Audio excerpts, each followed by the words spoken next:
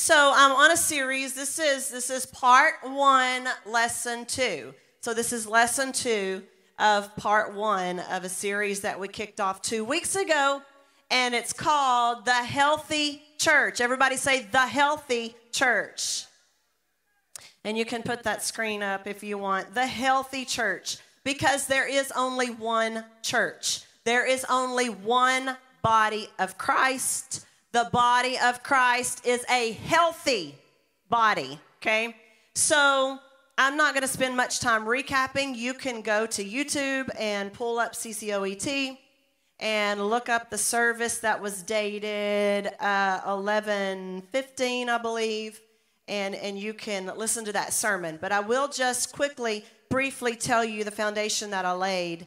I compared the healthy church to a healthy physical body, and I showed how the Word of God talks or refers to the church as the body of Christ. I gave several scriptures for that. So since the Word of God refers to the church as the body of Christ, then we could compare the body of Christ to a healthy physical body. And we focused on 2 characteristics. Last lesson, I may say last week, but I'm not even gonna worry about it. If I say last week, you know, the last week that we were here. We focused on 2 characteristics of a healthy body. And the first characteristic is a healthy body takes in what is necessary for life and vitality. And I issued a challenge to everyone. If you were here and you remember what that challenge is, raise your hand.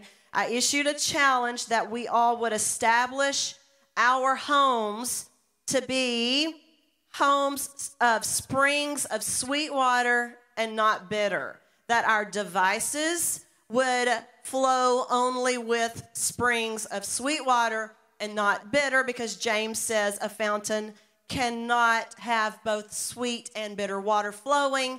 And I asked that every one of us individually focus heavily on what is flowing into our lives. In other words, we need to be taking in what is necessary for life and vitality and not taking in a lot of junk. So I would like to carry that on again another week. Let's be careful what we're taking in, and let's not take in a lot of junk flowing into us through our own words or through technology or devices or TVs or environments that we place ourselves in. It's very important. If we're going to be a healthy church, we've got to be made up of healthy people. And you need to be healthy by taking in what is spiritually necessary for you to have life and vitality. Amen? So I just want to briefly mention what my husband and I are doing. So we have established recently that every Saturday is going to be our Sabbath day unto the Lord. It's a day unto the Lord. So we're going to take it a step further, and we're going to unplug devices. We understand we're pastors. That's very hard to do. So if you text us and we don't reply, we're not ignoring you, but we're unplugging, because this can be so toxic, and this can be so addictive, and this can be so controlling, and this can be so high maintenance, okay? So understand your pastors are not ignoring you on Saturdays. If it's an emergency, call and we will answer. We're not turning our phones off, but we are not checking text messages. So just understand, and we invite you to do that with us. We invite you on Saturdays or one day a week, unplug, give that day to the Lord, have fun with your family, rest and recreate, have recreational time. Let the Lord fill you back up, okay? It's good. He created us one day a week for our bodies to rest from laboring and working. Now, we're not asking you to be legalistic with that. We're just asking you to let Him fill you back up, okay? And you say, what about shift work? And I say, my husband has shift work, so we understand. Do it on Monday if you can. Do it on Tuesday. Just find a time once a week to try to get away from all the distractions of life. Take your family to the park. Do something. Enjoy the blessings of the Lord. And how about enjoy the Lord? Enjoy the Lord, okay? So I thought I would just mention that to you because if it's Saturday and you don't hear from us, don't worry. But if it is an emergency, go ahead and call us because we do understand that the ox can be in the ditch at times. So that was characteristic number one, that a healthy body takes in what is necessary for life and vitality. And the second characteristic I touched on last week, I didn't finish. I'm going to pick back up with that today. The second characteristic of a healthy body is it discards what is unnecessary and what is harmful to life and vitality. And I talked about how our bodies discard carbon dioxide because carbon dioxide can kill us. And I related that to how we should not be retaining glory, honor, worship, and praise, because if we do, that can be toxic to us and it can turn into toxic pride. Those things belong to the only one that is worthy of them, and that is to God Almighty. So it's okay that we receive accolades. It's okay that we receive respect. It's okay that we receive compliments, but we take our crowns and we lay them at the feet of Jesus Christ because he is the only one that can handle glory, honor, worship, and praise. Make sense? Okay, I was gonna try not to do this, but it is too hot, so I'm gonna take this jacket off. I try. Every week I try. In fact, Sunday morning, just be a little transparent with you. Sunday morning, I wore a sweater and some corduroy pants. And by the end of choir practice, I was in jeans and a t-shirt. I couldn't handle it. Complete change of clothes. So I'm trying to do more than jeans and a t-shirt, but it's just not working yet. So, okay, let's pick back up. Let me pray, and then I'm going to carry on with what the Lord has for us tonight.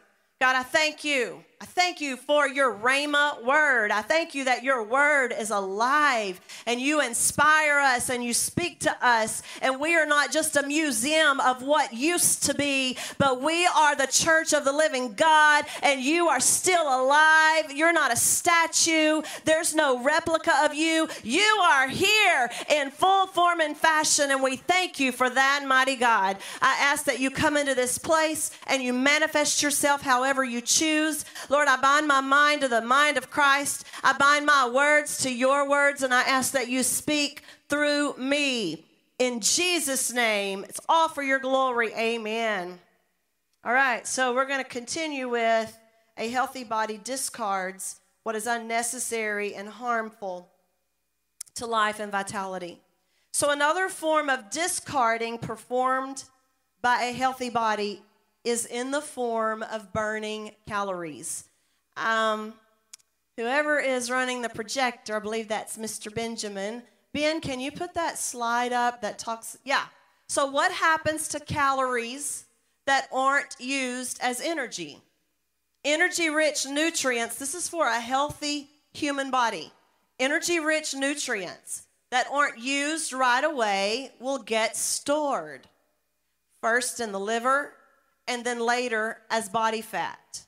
In general, someone should eat the same amount of energy each day as his or her body will use. If the balance is off, they will lose or gain weight. Now, how many of you have found that the balance usually is not in the form of losing weight? The balance being off is usually in the form of gaining weight. So a healthy body discards nutrients in the form of burning calories, okay? Let me get to my place right here.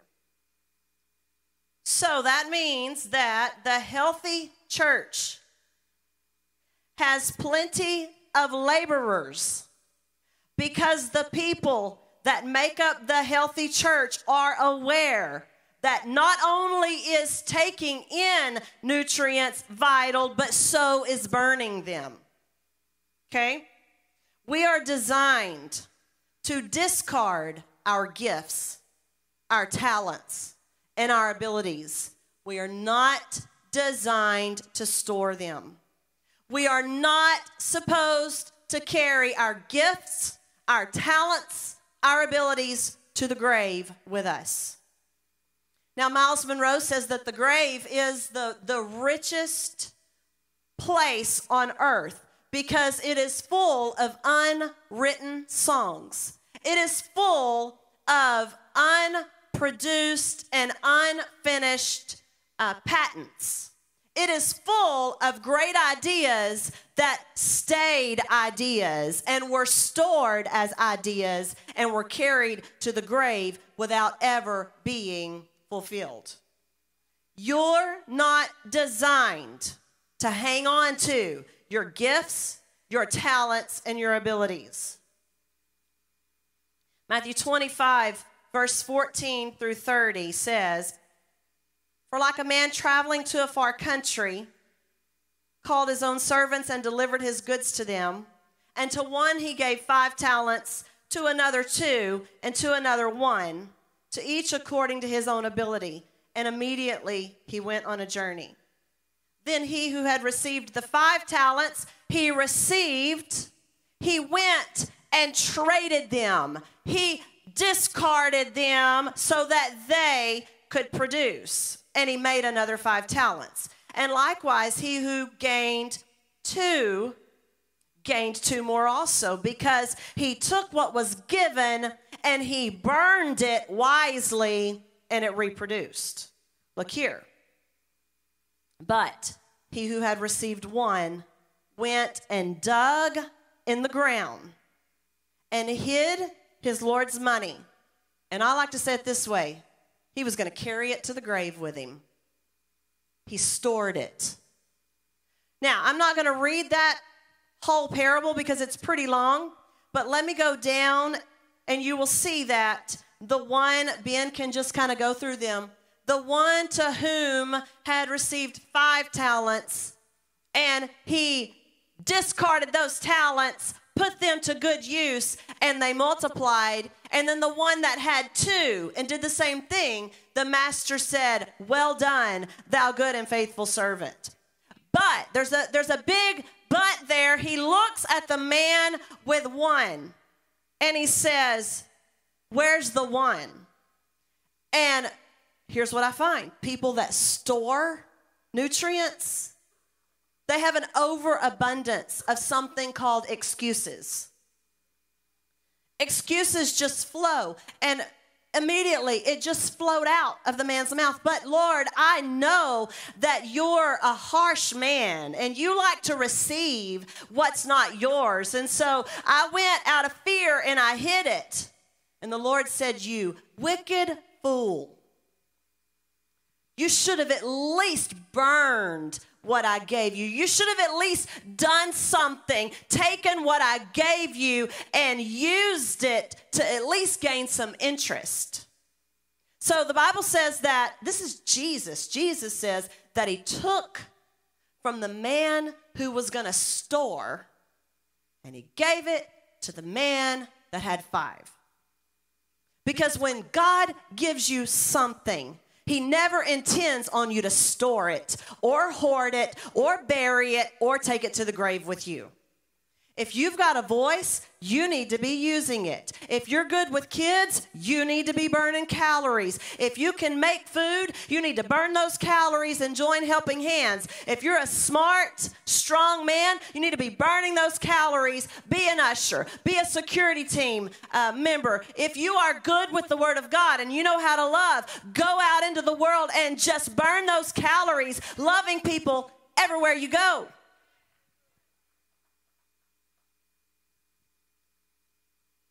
Matthew 25, 31 through 46, Jesus gives this parable, and he says, "When the Son of Man comes in his glory and all the holy angels with him, he will sit on the throne of his glory, and all the nations will be gathered to him." And you can go home and study that.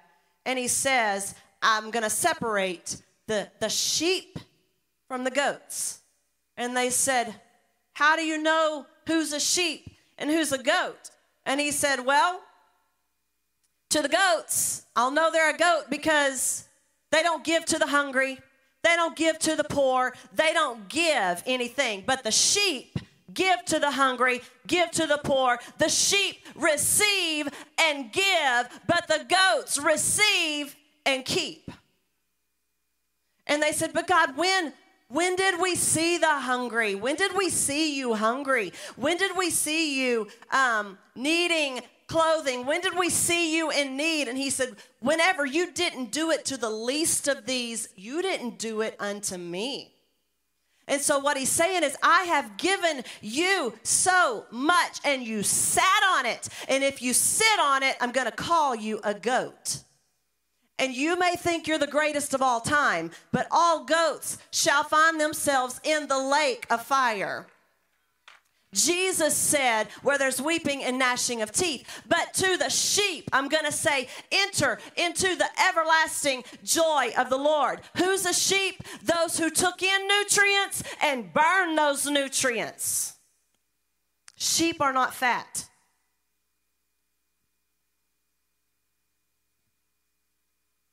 Sheep are not fat.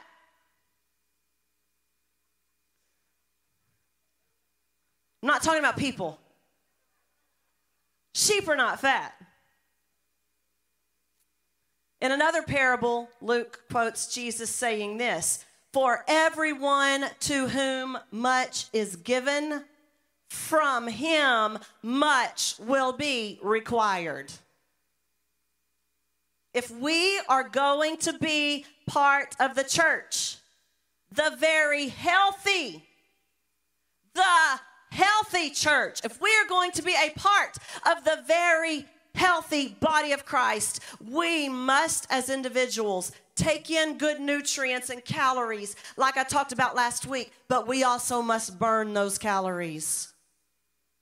So as your pastors, Jeremy and I are not satisfied raising up believers who take in the Word of God and soak in the worship service after service and enjoy the fellowship and love the sermons and bask in the Spirit of God, taking in much and burning nothing.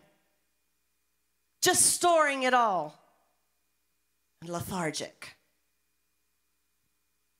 Thoroughly enjoying all the receiving, thoroughly enjoying all of the goodness that the healthy church is producing, but just hoarding it up and storing it all. Taking in the rich blessings of the Lord, but unwilling to put forth the energy to discard, unwilling to put forth any energy burning spiritual calories. And I know there are plenty of excuses. Well, I just don't feel like it. I try, but my body won't allow me to work for the Lord. I just don't have the time. I just don't have the energy. I'm just too tired. I'm too overwhelmed with my own life. I'm not qualified. I'm not desirable. I'm tired. There's a quote that I quoted from the Academy of Nutrition, and that says, according to the American Academy of Nutrition, morbidly obese individuals should consume, follow me here, 22 calories for every kilogram they weigh. It's very important that we're talking about a body, but we get to compare it to the body of Christ. So just like a physical body, those who refuse to burn calories end up storing nutrients that turn to spiritual fatness. And ultimately, they require more nutrients and more calories than the healthy body that burns what they take in.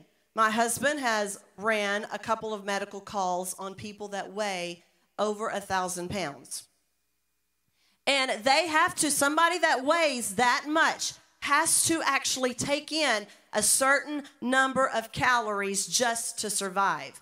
And this is what I felt like the Lord was showing me. People that want to come in and just soak in all the goodness of God and just get fat on it. They start requiring more out of everybody else than those who are burning. I can promise you, the person that sits on a pew and comes in Sunday and Sunday and Wednesday and Wednesday, and they just receive, they are a lot higher maintenance than somebody that comes in, receives, and gives it back out. And it makes no sense. I'm going to put it in Julio's words. The people that require the most give the least. The people that give out the least require the most. So if we're going to be a part, can I have that one picture, Ben? I mean, he's even just worshiping. I mean, this is a spiritual Christian just coming in and just loving the choir singing and loving the Cove Cafe and keep it up there, loving Jeremy's preaching and loving the celebration they receive when they walk through the doors, and they're just soaking it in and they're just hoarding it all and they're just blowing up, and then they decide they want to not be active and then fuss at you because you don't reach out to them. And they never say, wait a minute, while I was off, I didn't reach out to anybody. So those that get spiritually fat on the goodness of God then find themselves not only spiritually lethargic, but they find themselves needing to take in more and more and more, and they'll wear a church out. And when there's no solution, listen to me, when there's no solution, it's a spiritual problem. Okay? If they'd start burning some of those calories, and if they'd find themselves here and giving back, receiving the goodness of God and giving back to the world, receiving the goodness of God and giving back, then they'll find themselves healthy and lower maintenance. And they'll live longer spiritually. Morbidly obese people. My husband ran a call on, like I said, a gentleman that weighed over 1,000 pounds, and he was only about 35 years old. Nearly dead. You need to live longer than that. Spiritually, if you just take in and you find yourself every time we ask for a volunteer, you get aggravated about it, I hope we make you so uncomfortable that you go get fat somewhere else. You need to go to work for God. You need to burn some calories in the kingdom of God, because he's going to say at the end, well done, thou good and faithful servant. Faithful doing what? Oh, well, just faithfully receiving, just faithfully receiving. He didn't design your body to just receive. And he didn't design his body to just receive. I know it's tough. Let me hide. I don't mean to be so tough. I catch myself with an ugly face. I should have made my lips stick like a permanent smile tonight. I'm really happy. I'm really loving this series. Huh? I'm blaming it on Julio. Why did Jesus... Well, let me just say this. If we're going to be part of the healthy church as pastors, you're going to have to let us challenge you to get active. You're going to have to let us challenge you to engage. You're going to have to let us challenge you to sacrifice. You're going to have to let us challenge you to give. You're going to have to let us challenge you to discard your talents and discard your gifts.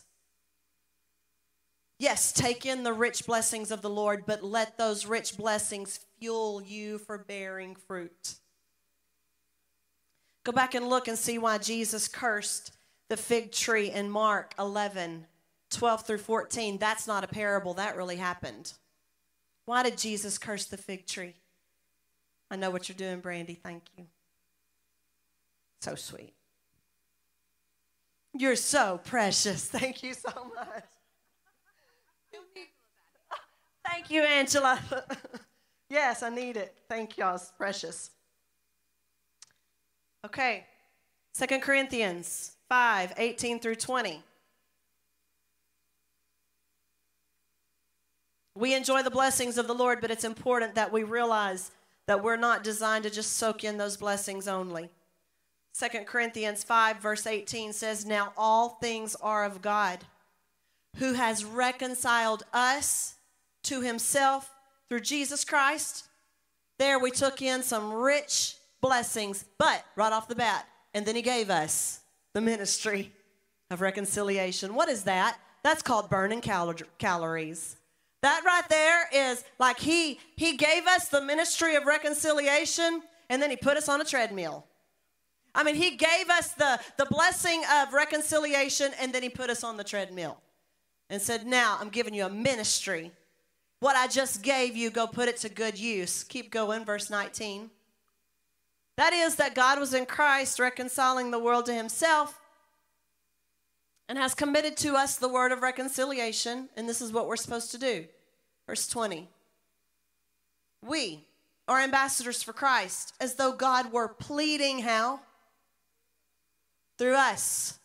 There's calories being burned right there. Pleading through us. We're supposed to tell people, be reconciled to Christ. Be reconciled to Christ. Your life looks like it looks because you're missing a major ingredient called Jesus Christ. You're missing a major ingredient called the blessings of the Lord.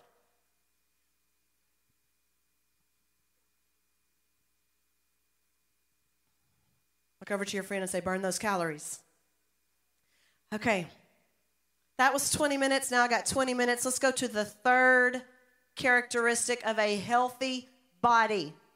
The third characteristic of a healthy physical body that we are going to compare to the healthy church, and to all of my people in the medical field, understand most of us are on like a pre-K medical level, okay?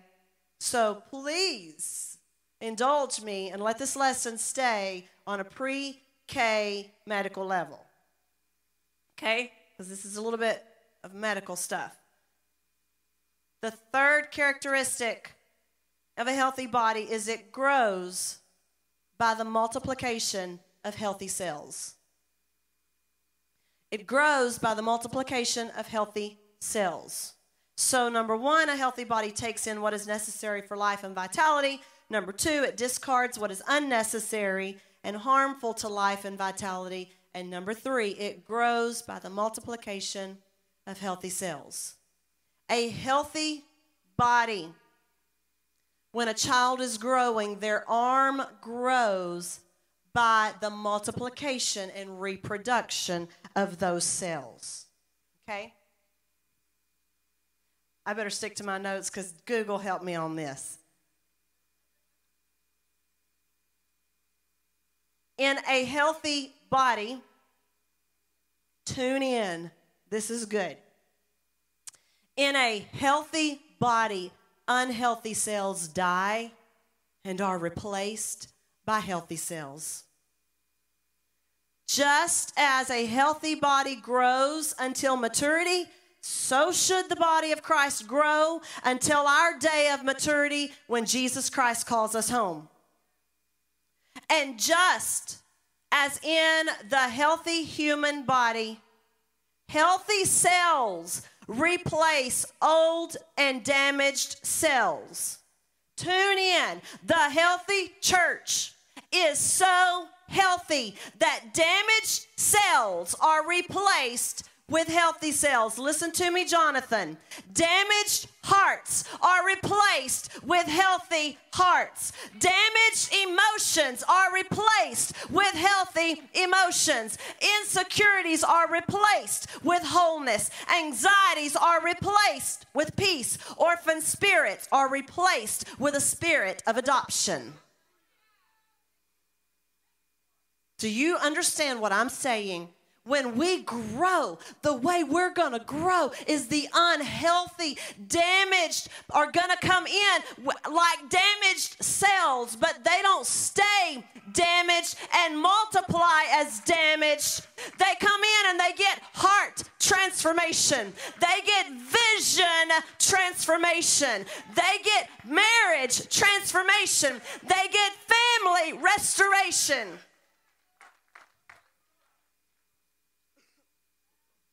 Is that right, Jonathan? Is that how it happens? That's how it's supposed to happen. If your heart hurts, you shouldn't have to visit a church 500 times to find out if you're loved. You should be able to visit one time and the Spirit of the living God take a hurting heart and immediately start you've had a heart transplant and you didn't have to wait on a list.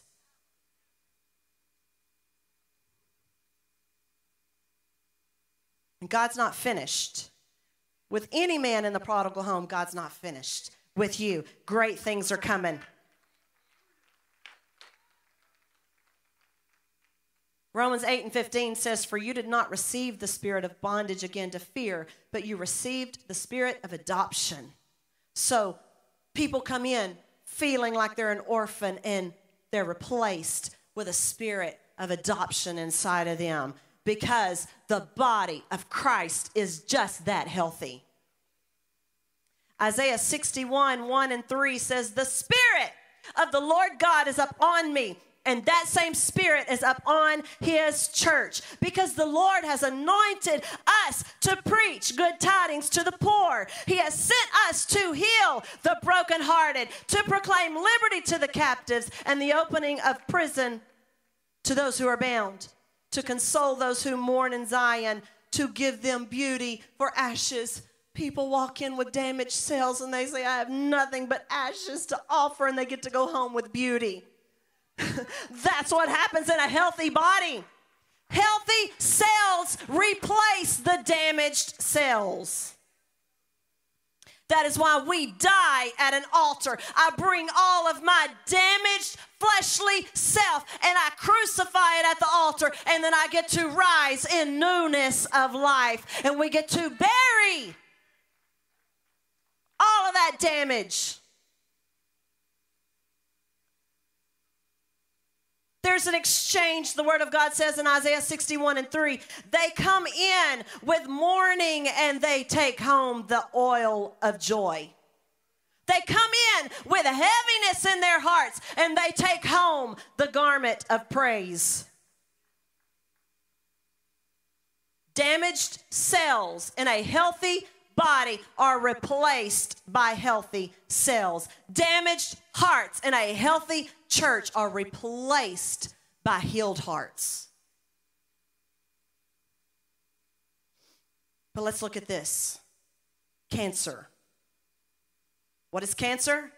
Cancer is the rapid multiplication of unhealthy cells. Cancer is the rapid multiplication of abnormal cells. Cancer is the rapid multiplication of damaged, unhealthy cells. So if the church isn't healthy, we pull in the lost, we pull in the addicted, we pull in the ones searching for love in all the wrong places. And instead of them being changed, the church becomes a place that cultivates adultery. The church becomes a place, if it's not healthy, where drug deals take place in the sanctuary. If we're not healthy and we pull in the damaged, then the church becomes a place that cultivates gossip groups and husband bashing and children bashing and stepchildren bashing. The church then becomes a place where attention seekers are cultivated. When the church isn't healthy, the lost change the church instead of the church changing the lost. So if I'm speaking to you, you know that the Spirit of God is on your case and you're going to be found out soon.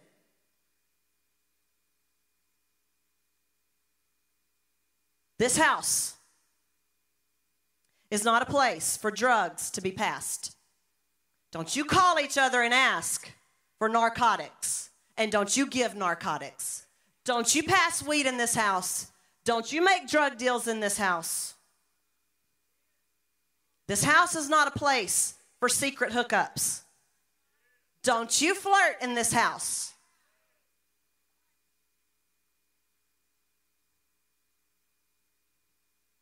This church is not a place for gossip sessions. You better love your husband.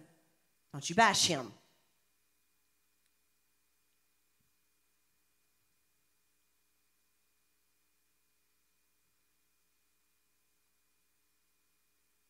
This place is not a place for religious quarrels and divisive debates. You get on your knees and you ask God for a revelation that you don't have to try to debate with everybody around to prove a point. You don't have to have the last word. You get on your knees and you ask the Spirit of the living God to come into this place. And this is what I say, Father, give everybody a revelation like Peter received when Jesus said, flesh and blood did not reveal this to you, but my Father in heaven was so close to you that he showed you. This isn't a place for teenagers to come and be introduced to the confusion of Satan's lies. This is not a house for children to be victims. This is not a place for rebellion to multiply and take over. This is not a place for bitterness and unforgiveness to incubate and drama to be on display. This is a healthy church.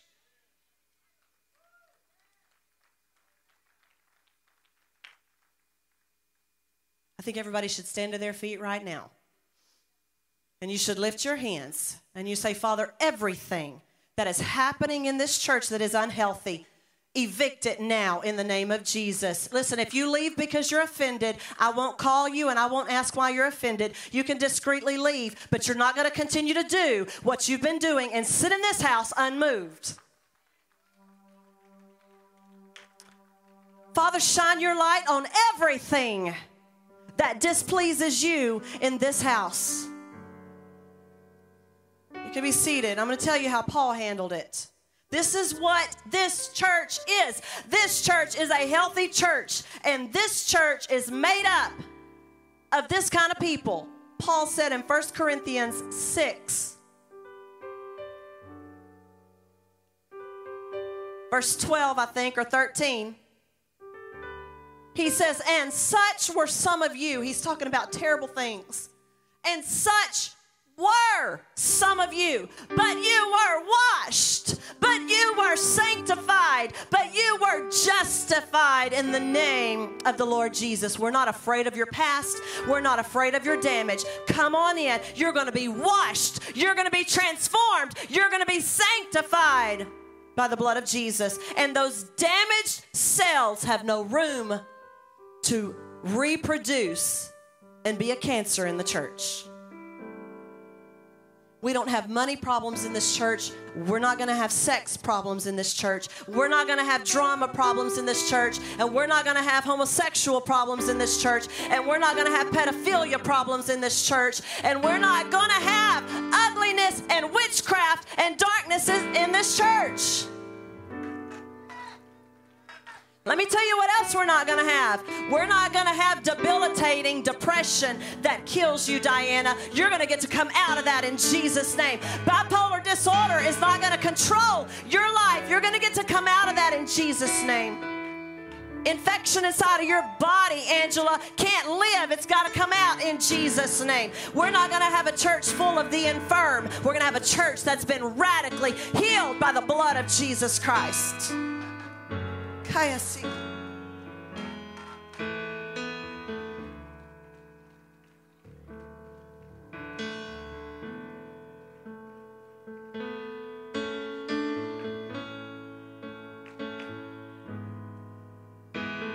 want you to go study how Paul addressed a very unhealthy church in 1 Corinthians chapter 6. They were very unhealthy. And he told them, he said, the unrighteous is not going to inherit the kingdom of God. And he said, don't be deceived. Fornicators, nor idolaters, nor adulterers, nor homosexuals, nor sodomites, nor thieves, nor covetous, nor drunkards, nor revilers, nor extortioners will inherit the kingdom of God. And then he says, and such were some of you, but you've been changed. We're not worried about your yesterday. We're not worried about your yesterday. But today it's time to be transformed by the blood of Jesus.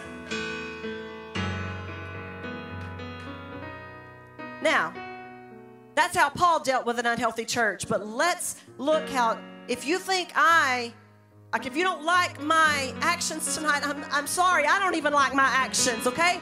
Listen, I know it's the foolishness of preaching that changes men's souls and saves men's souls. And I know it's extremely foolish. And I don't do this to be popular because this doesn't even look good. Okay? But let me tell you, this is nothing compared to what Jesus did. I want us to look at how Jesus responded when the temple was beginning to multiply with cancerous cells. Matthew 21, verse 12 through 13. Jesus went into the temple of God and he drove out all those who bought and sold in the temple. They took in the blessings of the Lord and they used them for their own gain. And he overturned the tables of the money changers. All of those of you that say God is only just loving, look at how he handled the money changers. He overturned the tables of the money changers and the seats of those who sold doves. And he said to them, it is written, my house shall be called a house of prayer. And he reestablished what that house was to look like. Now I want to tell you the very next thing that happened. He made it healthy. And then look what happened, verse 14. Once he set it straight, then the blind and the lame came to him in the temple, and he healed them. He got rid of the cancer cells, and then damaged cells came in and left completely healed.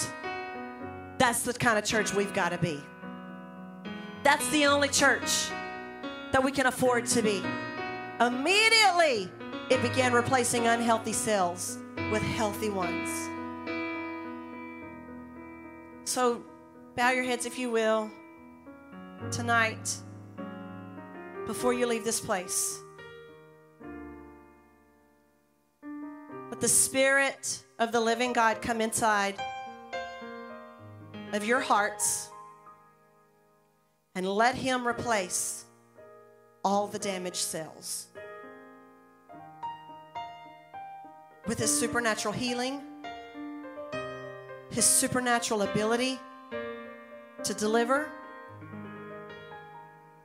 his supernatural salvation. Let the Spirit of the Lord God be upon his church to take the damaged and turn them into the healed. Take the damaged and turn them into the whole. Take the damaged and turn them into the delivered. Take the damaged and turn them into the free. Take the damaged and turn them into the loved. And then those of us with comeback stories who have received much, let's get up and let's go to work, burning spiritual calories so more healthy growth can continue in the house of God. We've got 4 minutes, and I'm going to ask the house lights to go down, if it will. And I'm going to ask Bryce to play. Lex, do you have a song? I want us, instead of giving an altar call right now, I would just like everybody where you're sitting to let the Word of God meet you where you're at right now. Wherever this spoke to you, let it meet you where you're at and let it do a work. If you need to go to work, see Jeremy Dan at the end of this service and go to work. If you need damaged cells repaired, then the presence of God is here to replace damaged cells. If your past is causing you to bury your talents that God has given you out of fear and out of feeling unworthy, then let the Spirit of God give you a transformation and a healing that keeps you from hoarding what He's given you out of fear. Father, I thank you that you have allowed me to release your word. And I ask in Jesus' name that whatever you wanted to accomplish, that you accomplish it by your supernatural power. In Jesus' name, amen. All right, let's just sit where we are. Of course, the altars are always open. If you want to come to the altar, if you're drawn to the altar, you can come. But let's take 2 solid minutes before 8 o'clock to let Him work in us. Feel your embrace. Come fill the empty place.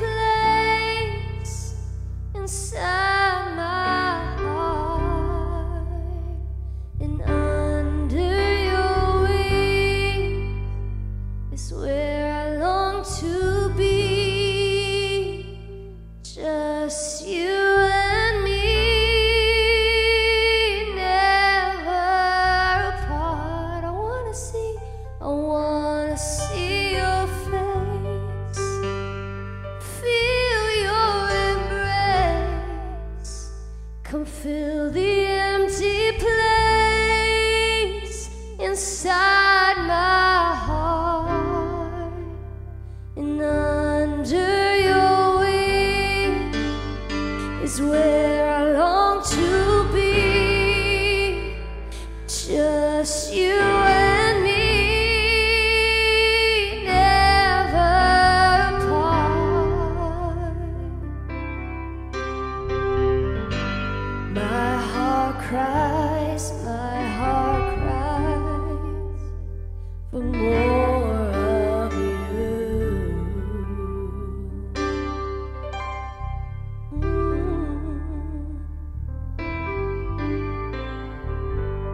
My heart cries for more of you. We want more of you, Jesus. Sing my heart cries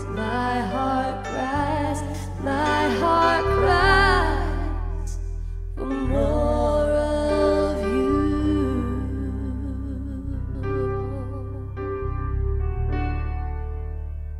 You're all we want, my heart cries. Thank you for your reverence. It's 8 o'clock. You're dismissed. If you want to go, please only visit in the lobby. We're going to let people pray in here as long as they want to. Thank you. Lord bless you. You're dismissed in Jesus' name. May the Lord bless you. May His face shine on you. May He give you peace. Feel your embrace. Come fill the empty place inside my heart, and under your wings is where I long to be. Just you and me, never apart. My heart cries for more of you. We're longing for you, Jesus. Sing my heart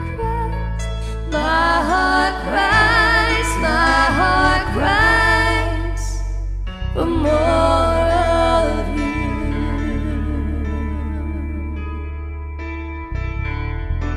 Oh, my heart cries for more of you. We long for you, Lord. Oh, my heart cries for more of you.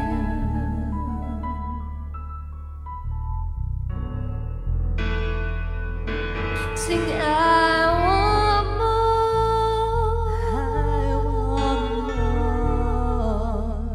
Sing, I need more.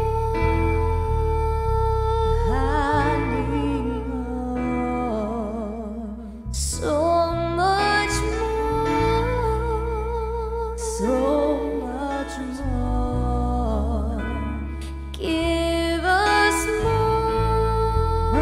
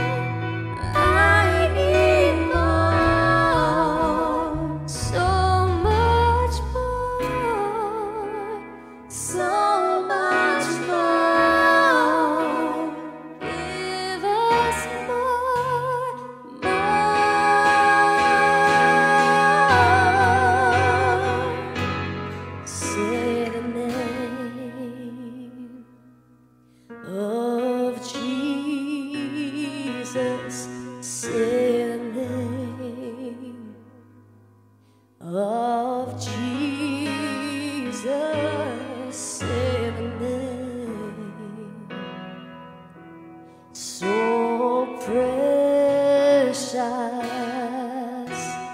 No other name I know.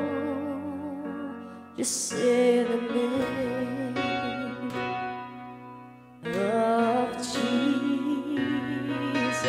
the wonderful name of Jesus. Say the name, so precious. No other name I know that can calm your fears and dry your tears and wipe away the pain when you don't know what else to pray and you can't find the words to say. Just say the name. Go to the bridge. Oh, Jesus. Oh, my Father, my friend. Jesus. Da, da, da, da, da, da. Jesus.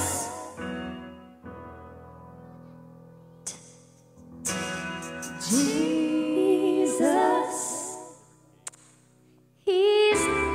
I thought you wanted me to stretch you. Ross has been begging me at the house, saying, throw any song at me. See if I can play it. I'm throwing songs at you.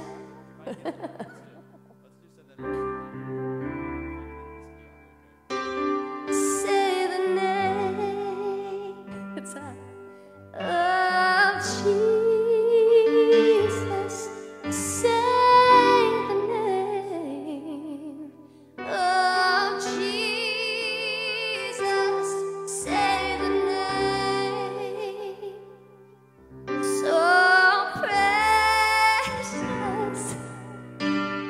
No other name I know that can calm your fears and dry your tears and wipe away the pain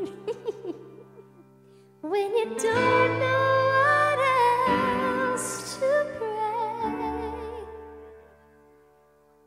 and you can't find the words to say. To the bridge. Just say the name. This is gonna be so high. Oh, Jesus.